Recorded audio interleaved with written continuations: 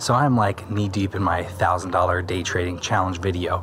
And until that video comes out, I thought I'd reach out to you guys and ask you what you want to know. So I gathered all of the responses from Instagram. So if you want to take part in my future Q&A videos, make sure you're following me on Instagram. All right, first question. How to not feel hopeless when attempts to make money keep failing? Well, as you can see from the videos that I put out, I am still failing to this day, and most of my experiments fail. So don't feel bad. And I think the key is to find something that you actually enjoy doing. If it's YouTube videos, well, I enjoy making YouTube videos about photography. So when I was doing it for like 6 months and not making any money, it was fine because it was fun to make, you know? So find something that you're actually passionate about and then figure out a way to build an audience around it or build a business model that will help you start to bring in some revenue. Next question, gaining new clients when essentially starting from 0 clients. Well, it depends on what your business is, but it's usually easiest to reach out to your existing network of friends and family to become your first customers. And even if it's something that they don't pay you for, or they pay you less than you normally charge someone, you generally need to start somewhere. Mixing family and business is a beautiful thing. So when we started doing photography, it was family members that we shot, friends of family members that we shot. And then word starts to spread, you know, they can share the photos online on social media, and then people want to know, well, who shot those photos? And the same goes with any other business. You have to start somewhere. And even if you have to start for free, I think that's okay to build up your portfolio, to start word of mouth spreading about the work that you do. Just make sure that you do a good job. Next question. On average, how many hours per day of prep work do you do to trade stocks? Well, I wake up about 45 minutes before the market opens, which here in California, it's like 5:45 in the morning. And so I spend that time leading up to market open at 6:30, catching up on the pre-market and after hours action, marking out my levels and kind of developing a plan for the day. After trading is over, I'll look over my charts, I'll look over my entries and exits for the day and kind of journal my trades. And then before I go to bed, I'll also check in, see what has happened after hours. All in all, probably an hour and a half per day of non-trading prep work. Next question. Time management and all your business ventures. Like seriously, how do you do it all, man? All right, well, I covered a lot of it in my how I spend my day to maximize productivity video. Kind of covers my breakdown of kind of hour by hour almost. But I do wake up early, and I usually wake up early to trade stocks. Otherwise, I'd probably sleep in a little bit more.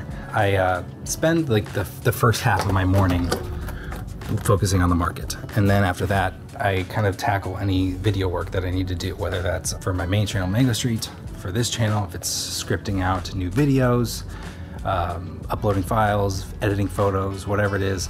I kind of trickle that in mid-morning. And then after the market's closed, I can focus kind of completely on the YouTube channels, because those are what brings in the most amount of money for the business, and kind of prioritize everything from there.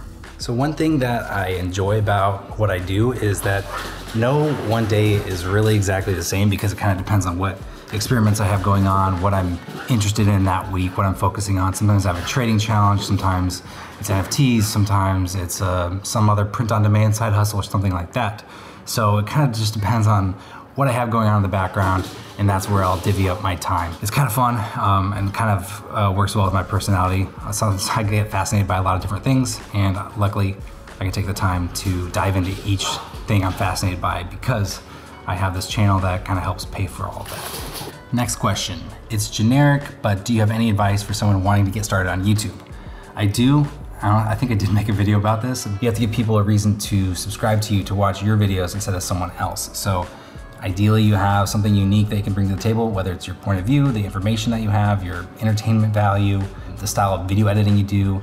All of that kind of can create an audience based off of what you do differently. So with Mango Street, our goal was to create really short, to the point tutorials and not ramble on for a long time. For this channel, I wanted to create videos about personal finance, making money online, that didn't have some ulterior motive of like trying to sell you a course or use affiliate links. Like, I have some of that stuff. I don't have a course, but the AdSense is enough where I don't need to sell anything in addition to just you watching the videos. So I don't really have a bias in terms of I want you to be sold on dropshipping because I have a course to sell you. It's not like that. I'm kind of approaching it as kind of the average person's approach to making money online. And so I think that's kind of my unique differential for this channel. So find something unique that you can do and then execute it to the best of your ability, and make sure you're passionate about it, because that'll help keep things going when times get tough. Do your dogs attract more income than you? Well, they're definitely cuter than me, so when it comes to stock photography, they definitely bring in more revenue, but that's about the extent of what they generate for us. Okay, favorite hustle experiment so far. I've done quite a few, they've all been pretty fun. I liked the video I did where I tried to earn the cost of a Peloton by trading Peloton stock options. That was really fun because, spoiler alert, it worked out for me. I also enjoyed my day trading with $1,000 one, even though the second half of that wasn't as fun. I actually got really frustrated with it, but I still had fun with it. And I always kind of enjoy a print on demand one, even though I think it's really tricky and I haven't really yet figured it out, but I always have fun giving it a shot. More music stuff, please. I mean, I love doing music stuff. I think it's a different niche than kind of what people subscribe to for this channel, so I don't want to do a lot of music stuff for people who really didn't subscribe for that. You like music, I like music. Maroon 5. And if I made like a third channel just about music stuff, I think that'd be too much, and I don't want it to like suck the fun out of making music, because right now that's kind of something I can do without worrying about the YouTube side of things, and so I kind of want to leave that alone. But I'm glad that you like music stuff. All right, another question. This is photography. Which lens is good for night creative portrait and long exposure with cars? Kind of a niche question, because I mean, I'm sure there's just a smaller section of you that care about photography, but if you have a full frame sensor camera, maybe a 16 to 35 millimeter is a pretty good versatile lens for something like that, so check that out. Would you ever quit YouTube and just live off trading and chilling? Yeah, that sounds pretty good to me, honestly. YouTube's fun, but you know, sometimes it's less fun. So if I could just live off trading and chilling, I think that would be pretty ideal. I do like making YouTube videos when I can kind of do it at my own pace. So the ultimate goal would just be kind of like self-sufficient, not need to rely on social media or anything like that to make a living, because it can be kind of draining at times. Okay, next. What is the most easily accessible passive income stream? This is a tough one, because passive income is honestly, it's pretty hard. And it kind of also depends on your skill set, how much time you have to devote to it, follow what you're passionate about, if you can see a way to make money off of it, if that's your goal. So find something that there's like a community around that maybe you're a part of, and figure out a way where you can contribute to that community. And then eventually, you know, you could start to earn passive income from it.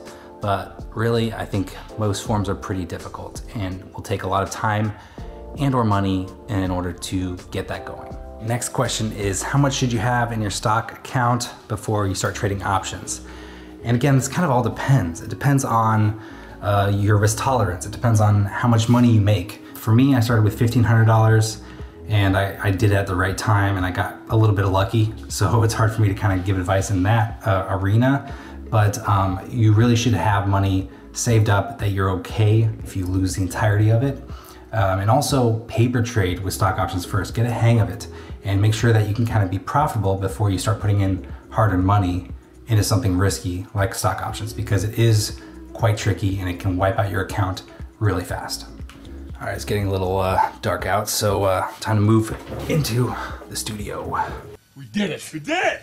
It looked amazing! Look at that! Where did you first grow your initial following? Well, back in 2014, Rachel and I were made suggested users on Instagram, which is where the staff would pick accounts that they think are worth following. So, you know, we would get like, you know, hundreds of followers a day for a week or two.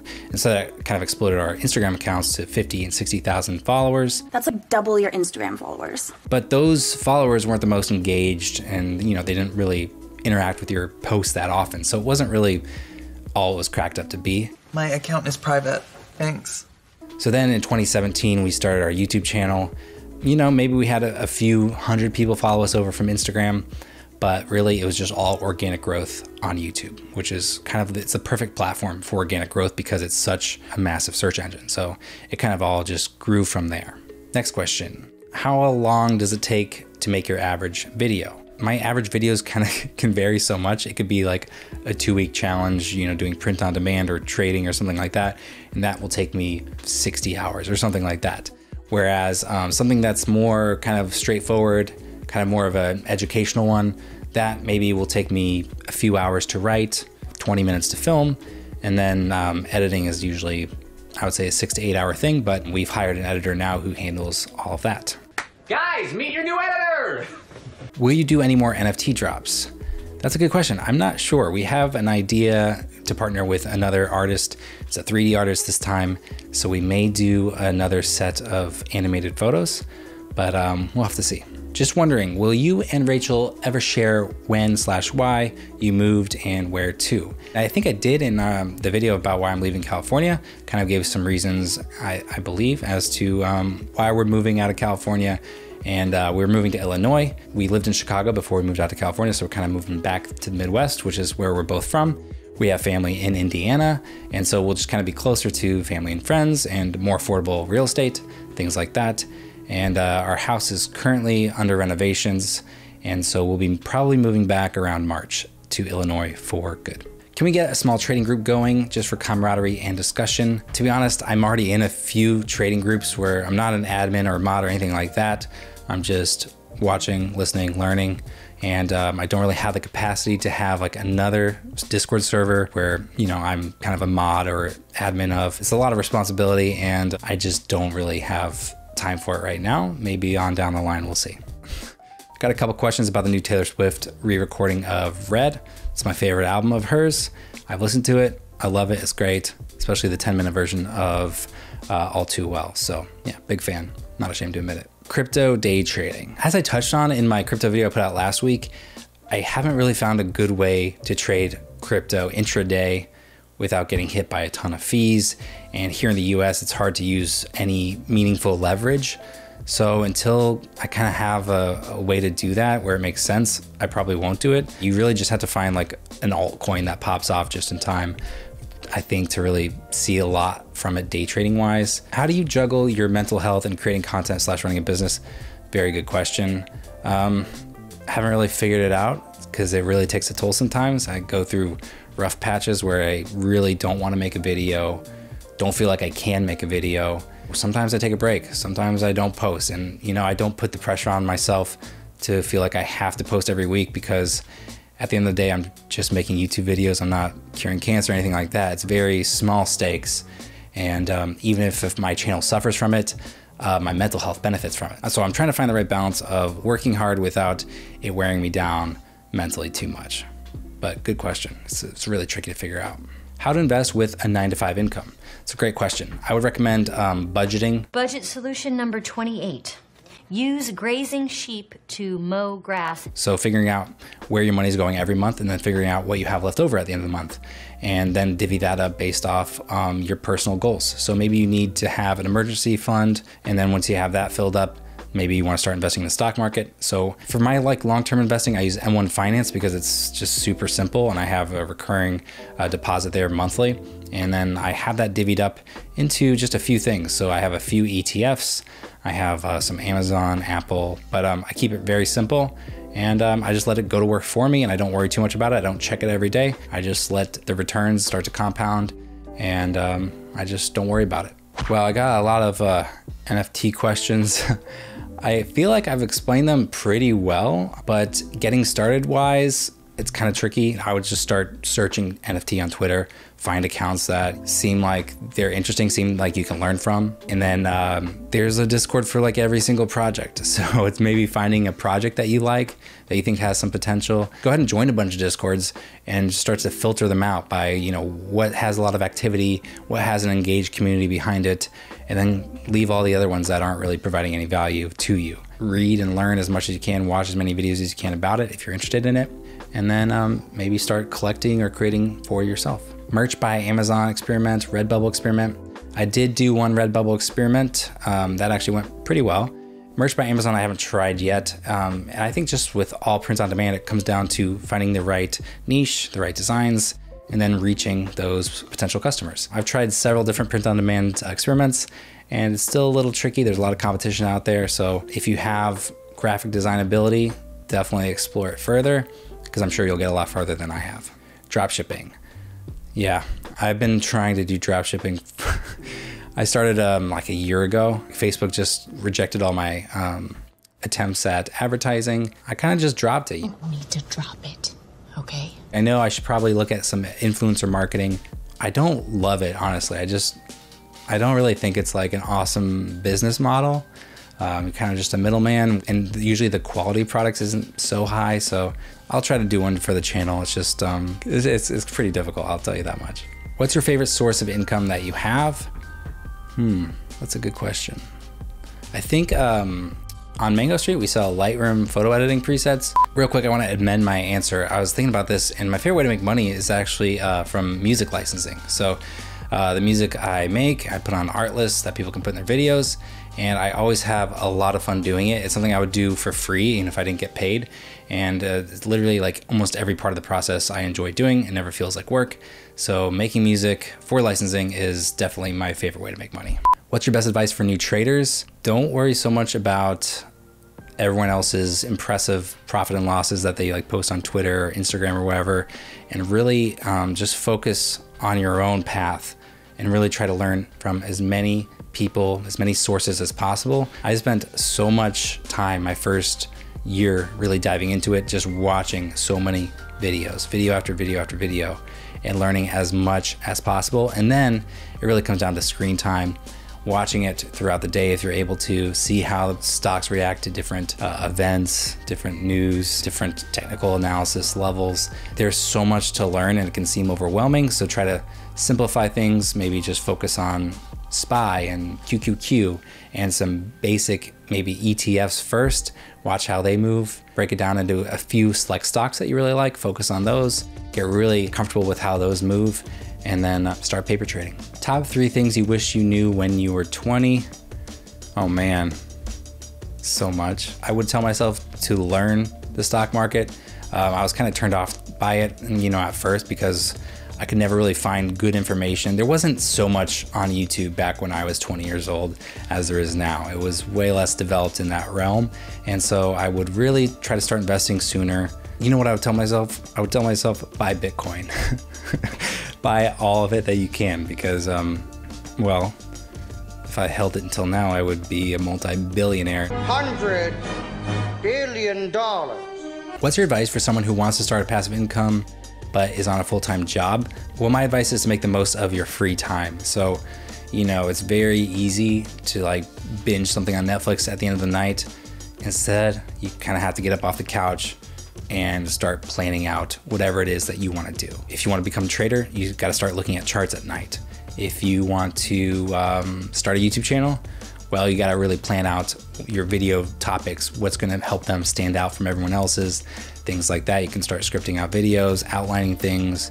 You just need to make sure you're spending your free time doing that. Like, we're not going out and clubbing all the time. We are kind of at home focusing on our business, but you kind of have to make those sacrifices early on in order to get the ball rolling. So you really just have to make sure you manage your time wisely. BDSM, that means buy dip some more. Yeah, BDSM. How to manage mental stress from trading. That's a very good question, and I will take breaks. I'll take month-long breaks if something's not going well. You have to be at kind of your peak performance in order to trade, because it's very difficult, and the mental aspect is probably 80% of trading. So I definitely will take breaks when I need to, and if that's taking a month or 2 off, I'll do it, because I don't rely on that income to live. Outside your typical content, but how about some guidance on owning/operating a small biz? It's a very good question, and it's kind of broad. I always try to under promise and over deliver, so keep their expectations in check, but then when you actually deliver whatever it is you're contracted to do, you really, like in the words of Ryan Cohen, you delight the customer. People that you hire, make sure they have a good experience working for you. Like, you want people that like working for you, because they're gonna do a better job, they're gonna be more reliable. So Sometimes that comes with paying them more than maybe you'd really want to, but I think that just works out better in the end. Operate with integrity. That's about as simple as it gets. And then the other thing is make it super easy for people to pay you. As a millennial, I want to make it so easy to pay someone. I want to just go online, click a few buttons and pay someone. So as a business operator, make it super easy to get paid, because that removes a lot of that friction. Because a lot of times as a small business owner, you can spend the majority of your time chasing after clients who still owe you money. So try to eliminate that as much as you can. Which is better, passive income or passive aggressive income? Yeah, I see you, Becca. Pet finances, I take all of the ad revenue from this channel and I spend it on my dogs. Beanie Babies, oh, that's from Rachel. Yes, I do think you should sell your Beanie Babies that are in your mom's basement. Financial planning for a young single income millennial couple. Well, I think the key is going to be to budget, make sure you know where your money's going every month, and then live below your means. You want to make sure that you're able to save money every single month. And then once you have maybe an emergency fund in your savings account, you can invest in stocks, you can invest in real estate, things like that. But in order to get to that point, it's going to be making sacrifices kind of when you're young, and especially on a single income, to make sure that you're really living beneath your means so that you can actually put money away to save. And if you get a raise at your job, try to take that raise amount and just automatically put it in your savings account. Don't even allot it in your budget to spend, because that leads to the creep, which is where you start spending more as your income goes up. And before you know it, you have nice things, a nice house, a nice car, but you're broke. So you don't want to get to that point. All right, I think that wraps up all the questions. Thank you to everyone who did ask a question. I try to get to as many as possible. And make sure you're following me on Instagram if you do want to take part in a Q&A in the future. That's where I'll be asking for questions. So thanks so much for watching.